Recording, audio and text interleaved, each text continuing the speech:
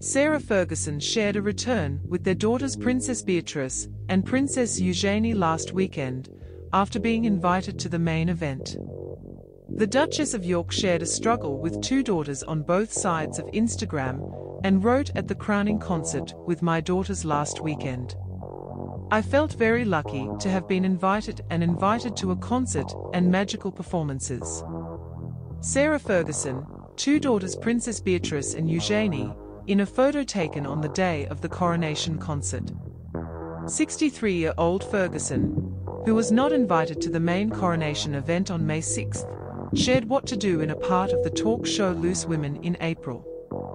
I personally buy a small tea room and a crowned chicken sandwich, and I will extinguish the cherry bird. I do it because this will make me very happy, he said. I also love watching on television, because you hear a lot on television. Reviewers are always good. And then the whole family comes back.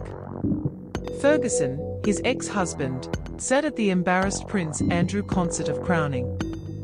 Ferguson, his ex-husband, King Charles' younger brother, has been a disability for a long time from the infamous Prince Andrew, but remains close to him and maintains the title of Duchess of York. In fact, Ferguson sat next to his ex-husband at the crowned concert. Nevertheless, Westminster does not show any anger because he does not invite the historical ceremony in Abbey.